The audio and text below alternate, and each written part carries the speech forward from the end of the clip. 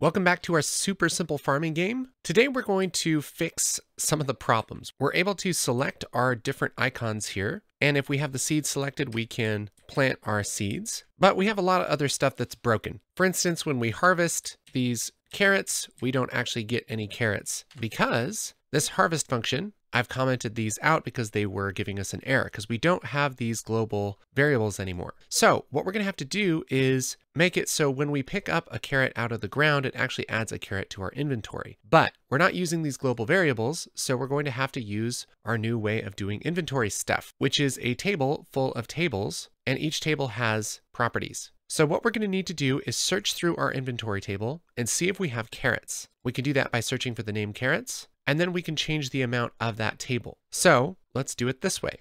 We can use a for loop. So let's say for I for item in all inventory, do if I dot name equals carrots, then I dot amount plus equals 1. That's pretty simple. So let's hit save and run, and let's switch over to our seeds, plant a couple patches here, and I'll switch over to our carrots so that we can see how many carrots we have here in our little debug menu. And now as I go and pick up the carrots, it adds 1 to the carrots. Yay! Okay, we can do a similar thing with the seeds if we want to, but I think for now I'll just leave it as carrots. When you pick a carrot out of the ground, you get a carrot. Not that hard. So the other thing that's broken is we can't buy or sell anything. When we go over here, none of this works anymore because we messed up a bunch of stuff. That's how game dev works. The main thing is that we were coming over here and hitting Z to sell, or the O button for Pico-8, the circle button for Pico-8. But now we're using that to step through our inventory. And so we're going to have to use X, but there's going to be problems with,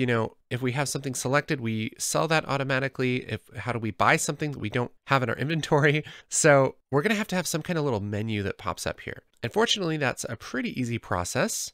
Let's go ahead and make that. I'm going to make a new tab and we'll just call this menus. And let's break this out into 3 main functions. So function I menu, function D menu, U menu.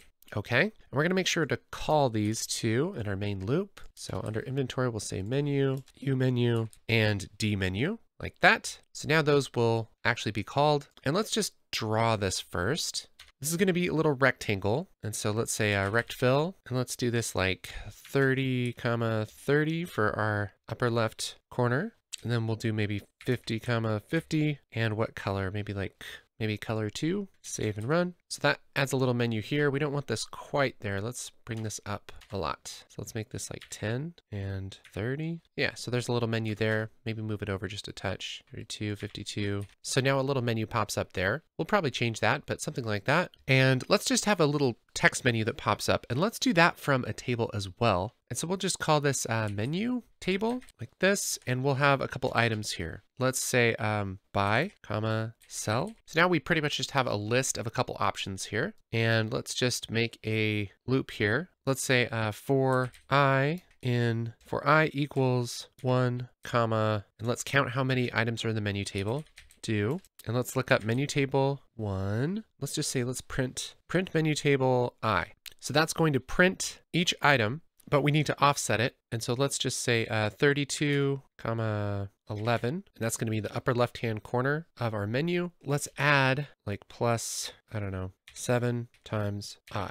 Then we need to give it a color. Let's give it color 7. And let's take 7 away from this 11. Let's make this like 3 or 4. Okay, let's see if this works. Yes, look at that. So the reason this is working is we are printing the item in our menu table based on this number that's going up for each loop, okay? So the first time this is going to be menu table 1, which is going to be buy, and this I is also going to be 1. So it's 4 plus 7, that's going to be at 11 on the y-axis. The next time it loops through, it's going to look up sell, menu table 2, and then this is going to be 2. So it's going to be down 7 more pixels. And so that's how we get these to kind of offset. And that's also the reason why we're doing this with this I equals 1 to the count of menu table instead of doing for I in all menu table, because we don't have this loop number, and it makes it easier to offset things when you have that loop number. So hope that makes sense. If not, let me know in the comments. So let's take a look at this. That looks pretty good. Let's move these both over just a touch. Let's do this like 33, save, run. Yeah, so now we have a little bit of space here on the left, but how do we select these? We need to have some kind of selection going. So let's just draw a little color behind these words. And so we'll do that before we write the words. So rect, let's just make this almost the same thing. Rect fill like this, but we're not going to make it quite as wide. So let's take this to like 50, and it's not going to be as tall. Let's make this like 7, save, run. And we want this a different color. Let's make this blue color 12 for now. So now we have this blue. We got to size that right. This is going to be 11. This will be like 16 or something. Yeah, so that's kind of the idea. Let's actually make this 10 and make this 9. So we have a little bit of space around it. And same thing here. Let's make this over 1. There. So now we have a nice little selection box here. Yeah. So now we have by selected, but this menu doesn't mean anything at all right now. It's just the UI.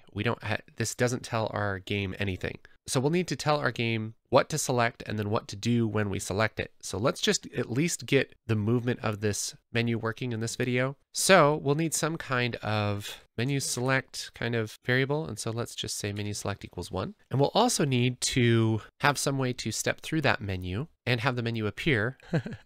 So let's go over to our player thing. And here in the bottom of our else, where we're testing with mget to see what tile we're on, sort of towards at the bottom, we have this part that tests if we're on those store tiles. So let's just make a variable and let's just set menu toggle equals true. We're going to start out with this being false, and let's just set this in our init for our menu. And so let's just say if menu toggle equals false, then we turn it to true, else menu toggle equals false. So that's just going to turn our menu off and on, and we're only going to have this appear if menu toggle is true. So if menu toggle, then we do all this stuff, save, run. Now we go over here, and if we hit X, bloop, our menu comes up. If I hit X again, it goes away. Now, even though our menu's up, I can still move my guy around. So we need to make sure that we're not in menu mode when we're moving around. So at the top of our player controls here, let's just wrap this movement in an if statement. So if not menu toggle, then, so now we can go up here and hit X, and now I can't move until I turn that menu off. So that's good. Now we need to have our arrows actually move our selection. So let's have that happen here in our update menu. Let's just say if button P down, then menu cell equals or plus equals 1. We also need to limit that. So if menu cell is less than the count of menu table, then we do that. Else menu cell equals 1. That's going to make sure that it loops back around. And we're going to do a similar thing for up. So we'll just say else if button P is up. Then we're going to say minus equals 1. We're going to make sure this is greater than 1. And if not, the menu cell equals the count of menu table. So that'll make sure that it goes to the last item. Let's go ahead and print menu selection. And just to test this out before we get too deep, let's just print menu cell here. And let's do that right at the corner of our menu in white. So if we go over here to X and I hit up and down, it goes either 1 or 2. So that's good. Now we just need to move that highlighter to show what the heck we're doing. So we either have 1 or 2, and we're going to offset this rectangle by that. So we're going to do this pretty much the same way that we did with this print thing, where we're adding 7 times I here. We're actually just going to add, let's say, plus 7 times menu cell, and we'll just make this 3. And we'll also do this for this one here, our other Y. So let's take away 7 from this, 9 times 7 times 9 plus 7 times menu cell. See how that works. Over here to X, look at that. Perfect. So now we have the working menu. If we hit X, it closes the menu and opens the menu. We can select with up and down. We can even add another thing to our table and it shouldn't break. So we'll call this trade, save, run. And if we go up here and hit X, we have buy, sell, trade, and we can loop through all of those. So we could make a huge menu if we want to. Granted, we'll have to figure out sizing and everything, but we can add more options and nothing's kind of hard coded in. It's just going to adjust to the size of the menu. In fact, we could even make this rectangle adjust to the size of the menu too, which is pretty neat. We could do that really easily. So this rect fill, we kind of do the same thing. This bottom number, we could just say 7 times the count of menu table, and maybe it'd be like 2 plus 7 times the menu table, save, run. See how that works. We need to add 1 to that count. Let's try that. Yeah.